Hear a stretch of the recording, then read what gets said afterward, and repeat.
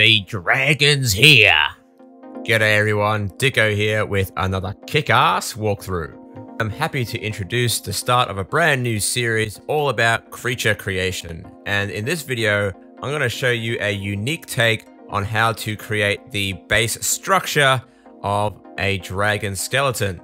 And in the following videos, we're going to work out how the musculature works and sculpt in the skin and details, and eventually culminate this series with a quick video on how to texture the dragon that you can use it in renders, in animation, and in your films if you wish to make a video about a dragon. And for those who have graciously become my patrons on Patreon, you get bonus content such as working files, extra recordings of me rigging and animating the dragon, and other cool stuff like that.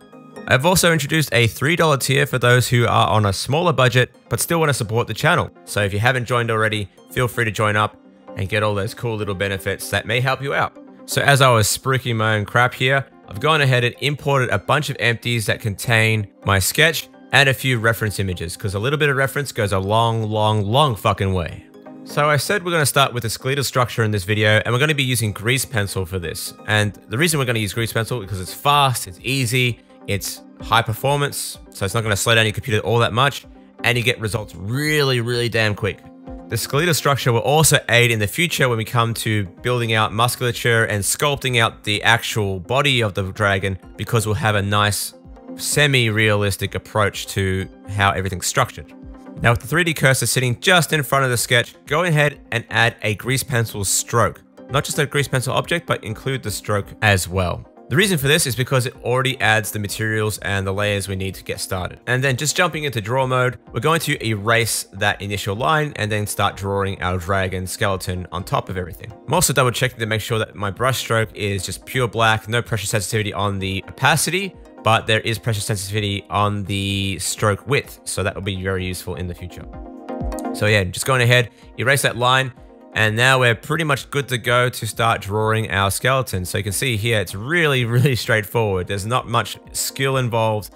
You just need a tablet and the grease pencil and you're good to go. So as I'm doing here, I'm just blocking out really a silhouette of the skeletal structure throughout the body of the dragon. So I'm starting with the skull, and I'm using the skeletal references on the side from all kinds of animals, birds, cats, dogs, even dinosaurs in some cases, because, you know, there's no such thing as a real dragon, but I still want to have a level of authenticity to the structure of the animal or creature that I'm creating. So why not go with something based in reality?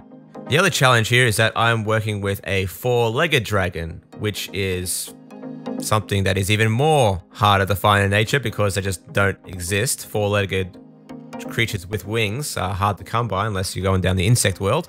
So having a variety of animals that include birds and, say, pterodactyls along with dogs and cats will give you a fair, even enough spread to sort of get the right idea about how things could potentially work.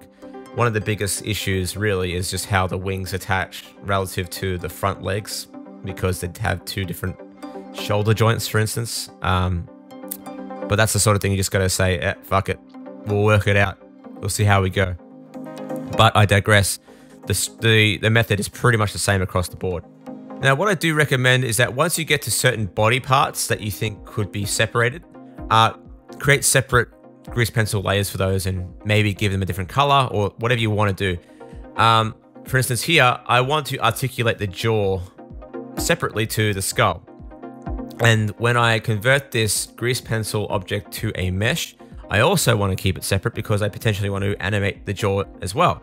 So it's a good idea to separate those elements. So in this case, I've gone ahead and created a brand new grease pencil layer.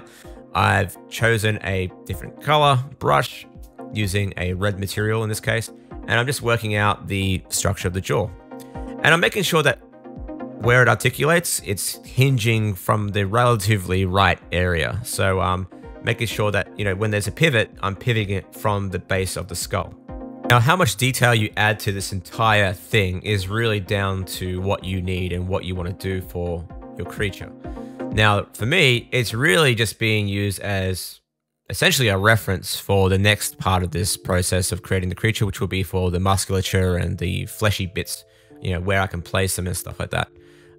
So I'm not going to go too far down the ultra realistic realm of, you know, every bone being accurately drawn and all sort of stuff. Really, I just want to have them in the right spot with the right kind of shape, and that's kind of it. So anything like connective bones and stuff like that, you know, where the knee joints are versus where the shin joints are, I'm not going to create separate layers for those because I don't really care about that. But if you want to, you can. That's really up to you. So as I jump into time-lapse mode here, because I'm just going to be drawing the skeleton for the next 5 minutes or so, I want to talk about why I'm doing this method even to begin with. I mean, I have the sketch of the creature right there behind the skeleton. Why am I bothering with going through this process? Well, the answer is quite simple, is that it's fast. It's really fast to get a result here. Really, really fast. The cool thing about this is that the grease pencil is really flexible when it comes to making mistakes and fixing up any errors and all other sort of stuff. The other cool thing about that is we get to convert this to a mesh eventually, and we get to mirror out the wings and the legs and the ribs and all that sort of stuff and get an idea of the skeletal structure in 3D space before we dedicate so much time and effort into creating what is essentially a fully fledged model. Now, there are moments when you're sketching out a 3D model in sculpt mode or whatever, and you get to a point and just say, this just looks like absolute trash. The proportions are all wrong. Everything's just out of place. It's just, I've just wasted hours upon hours upon hours of this work on something that I'm not happy with. And the real answer there is that you could have just spent more time planning. And this is really just a planning stage, just in 3D space with some new cool friggin' tools. By just sketching out the skeleton and working out the sort of volumes of the bones and where the rib cage is situated and the kind of structures you want to build out, you're saving yourself so much more time in the long run nailing out these things first than you are going into sculpt mode and just starting to build out these highly complex models with super high polys and, you know, reduced editability and all that sort of stuff. Yeah, in this case, what we can do is you can draw whatever you like, you can shape it any way you like, you can remove or add or, you know, adapt new ideas pretty quickly. I mean, you can change the structure of this wing in a matter of minutes rather than you having to, you know, make a fucking tube and extrude out this shit and, you know, all that sort of crap. You don't need to worry about that here. You just draw it. Just draw it, and you turn a, you know, even a 10-minute little task into something that could take maybe, I don't know, 30 seconds. So again, really, really cool stuff. Even here, when I'm drawing the feet, I'm going with a bird-like talon for the foot. You know, if I wanted to change it to something more like a dog or a lizard or something like that, that's just a matter of me erasing that friggin' foot and just replacing it with a new sketch. It doesn't take much mental effort on my part either to make those changes. That's another big thing about this. If you can do this sort of stuff fairly easily and listen to a podcast without having to turn off the podcast to concentrate on what you're doing, then you're on the right track, in my opinion. If you're constantly having to turn off music or turn off your podcast or, you know, just be in complete silence while you're just focusing on one little thing of a particular model, then you're probably at a point where you're overcomplicating things. And it's time to take a step back and see what you're doing. All right, so the sketch is done. I probably spent about, I don't know, 45 minutes or maybe half an hour. I can't remember how much I spent exactly making that little sketch. But again, compared to modeling out something from scratch, it's definitely a lot quicker.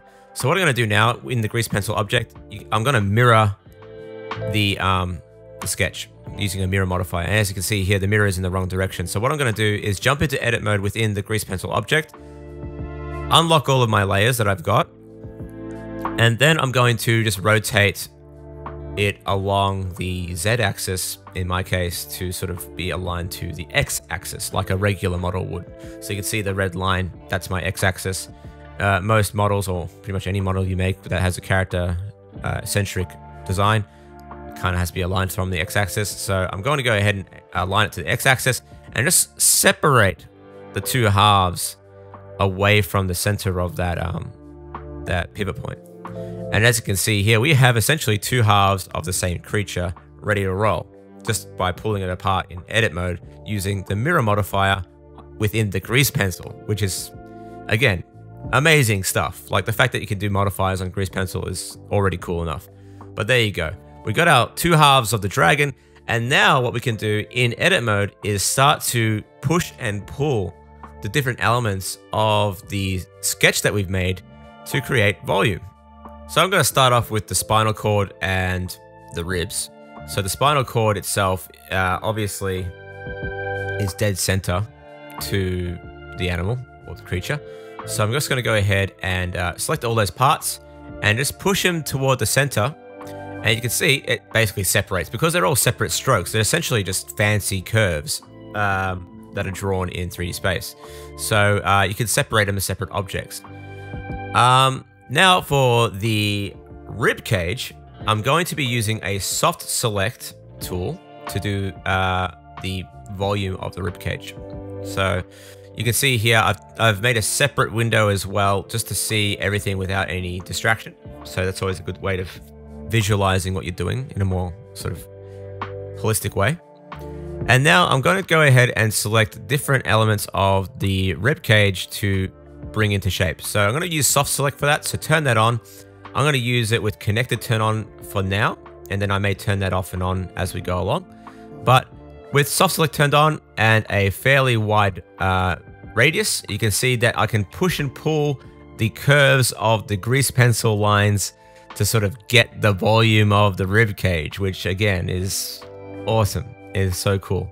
So you can see already we're starting to get volume, and without really having to do any sculpting, any modeling, or anything really, we're just working out the volumes now in a matter of seconds rather than in a matter of minutes or hours. So I'm just going to go ahead and go through the entirety of my animal or creature and sort of work out based on my sketches, based on my reference images as well, where the bone placement is, where the volumes are, and sort of work out my hips and my legs and where they're all going to go, how the bones are bending into place, everything like that, and just working out those volumes. And again, it's really adaptable. It's easy to edit. You can erase things. You can add new elements if you have to. It's not a problem. And it's just easy to do. All you need is the move tool and soft select. So I'm going out and refining the volume of the rib cage there. I'm going to go ahead now and do the jawline, and you can actually rotate entire parts as well, which is cool. So you can see I've got a sort of V shape for the bottom of the jaw, similar to like a bird or a lizard or something like that. And just working out the palette of the dragon, which is again amazing. Bringing in the skull now. I'm making sure that the width of the skull is a little bit wider than the jaw in this case. Making sure that there's volume on the top and the sides, so that when the jaw opens and closes, that it kind of sits within the skull. Again, just basic anatomy stuff. And again, it's fully adaptable at this stage, at least, that you can make any change you have to if you make a mistake. For the wings, again, I'm just going to go ahead and select the wings. I might lock off the other layers for now, so I don't have to worry about any sort of bleeding of the soft select. I'm just going to rotate them in a sense that works for me. So I don't want to make it too narrow. I don't want to make it too wide, but you know, in a semi sort of neutral state. So you know, get a nice little width going in there, and make sure to rotate in both X, Y, and Z if you have to. So in my case, I'm pivoting it around a little bit to give it a little bit of rotation in the Z and the Y. So you know, they sort of can pivot around each other, I guess you can say. So yeah, really cool stuff. You get to see the volume come to life really quickly. And in my case, I decided to bring the wings forward a little bit closer to the clavicle and the shoulder blades of the legs, because I felt like the balance was out of place. So again, really adaptable, really quick, and really easy to make those changes. All right, finally we have our legs. So just working out where the pivot of the leg bones go with relation to the hips, and with the toes, I can actually duplicate grease pencil lines. So I'm getting my talons in there pretty easily. And you can see here I'm doing a pretty half-assed attempt at making volume around the feet. Again, it doesn't really matter because I'm gonna remesh this in the future. So again, I'm not going down super accurate land, but I just need to get the volumes right. So as you can see here, the volume is all done, and we've got a really cool looking little structure there within the dragon. So now it's time to turn it into something that we can actually use in 3D. So we're going to convert this to a mesh. So the way we do that is that we select the object. In this case, we have to kind of select it per layer, it seems. So you select the layer, and then you go convert to Bezier curve, or to mesh. Sorry, Bezier curve. And you work your way down the layer stack and convert, depending on how many layers you have, just convert them all. All right, and once you've done that, you'll have essentially what is a skeleton of a skeleton. You'll have the curves that comprised of the grease pencil strokes. And now what we can do is select everything, and then we go to our curve settings, and then go down to bevel, and then hold down Alt and increase the depth. And as you hold down Alt and increase the depth, you start to get a solid structure that is renderable. When I say renderable, I mean renderable to light reflections, shadows, and all that sort of good stuff that you'd expect from a 3D model. Now, at this time, we only have one half of a dragon, so we need to re-add our mirror modifiers. So by re-adding those mirror modifiers, we get back the other half of our dragon. And essentially what we have is a very high poly, I guess you can say, curve-based object. And as you can see, it's all doesn't have any materials or anything like that, no colors, but it gives you the opportunity to add them as a material, like any other 3D object.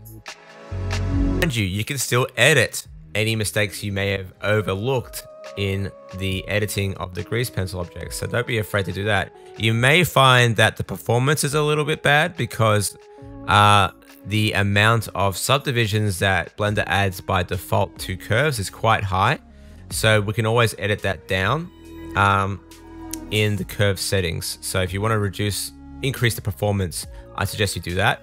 I'm going to show you how to do that in a second in this video. So as it stands, the geo poly count is huge by default with curves. I don't know why, it just is inside of Blender. So if I turn on wireframe, you can just see how many spans there are. Easy solution, just go to the curve settings and reduce your subdivisions to like 2.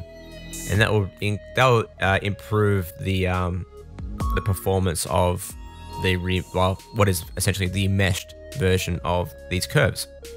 Just go ahead and bring it down to a level that you think is best. I'll just go for something that you can actually see the actual geometry a little bit. So usually 1 or 2 is fine. Okay, now with that out the way, we can't really rig this thing very easily with curves. What we want to do is basically turn it into a pure geometry. And what we're going to do is remesh this with a voxel remesher, and then remesh it again to have some semi-decent edge flow. We're not gonna retopo this thing by hand. We're gonna use an auto retopo for that. But as you can see, we can add materials to this thing. You can change the colors, do whatever you want. I've added some lights, for instance. You can see a light is affecting the geometry of the dragon, even at this stage before we remesh it. So even at this stage, if you just want to do something like this as an experiment, you don't have to go any further. If you're just using it as a basis for the next stage, you don't have to go any further. If you want to animate the dragon, you will have to go to the next stage in this video. But at this stage, lighting works, reflections work, adding materials works. Everything is perfect for doing something like a really cool, creepy render. If you want to do something like that, go ahead and do it. So the rest of this video is just going to be really about remeshing and how to optimize the geometry a little bit. What I will suggest about lighting though is that try and make it a little bit more dynamic than just having a single sunlight. Maybe add a HDRI or a 3-point lighting, something simple like that, just to get the nice sort of shadows in there, or make it feel like it's sort of in a weird museum-like scenario. I don't know. it looks cooler when you add some more dynamic lighting. So go ahead and do that. And you know, the same principles with the materials apply to any other object that you make in 3D.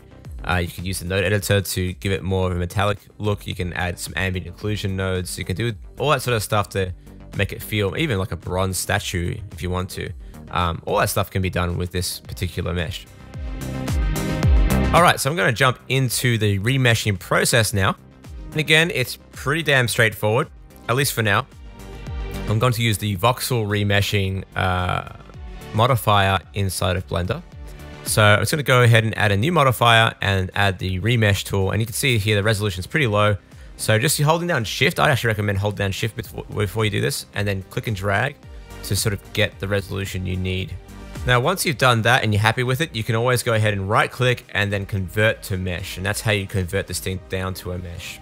You don't apply the modifiers, you just right click on the object, convert to mesh. Now, you may need a fairly high resolution. This is why having the separate objects actually works out as an advantage here, because the performance actually just works better. So I'm just going to go ahead and remeshing those different elements. And in different parts, I may have to sort of separate, and I just do that by pushing P on the keyboard. But otherwise, I'm just remeshing at a resolution that I think works best.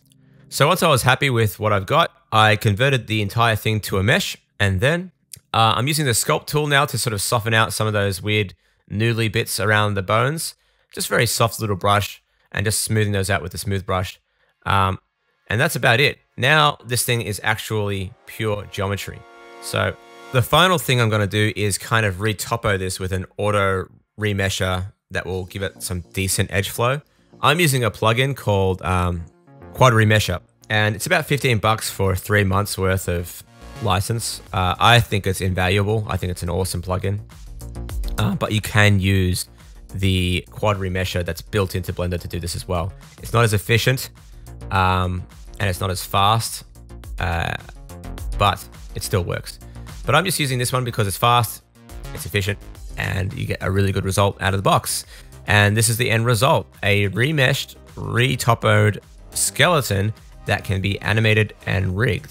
So that's really cool.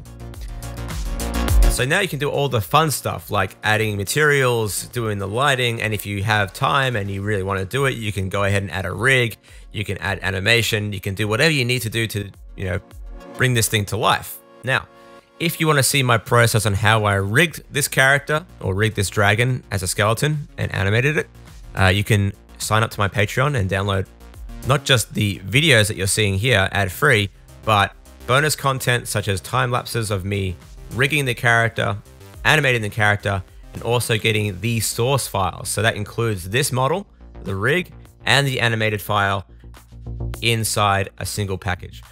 So if you're interested in that, feel free to sign up. Otherwise, good luck with the process. Thank you for watching. Have fun, and I'll catch you guys in the next video.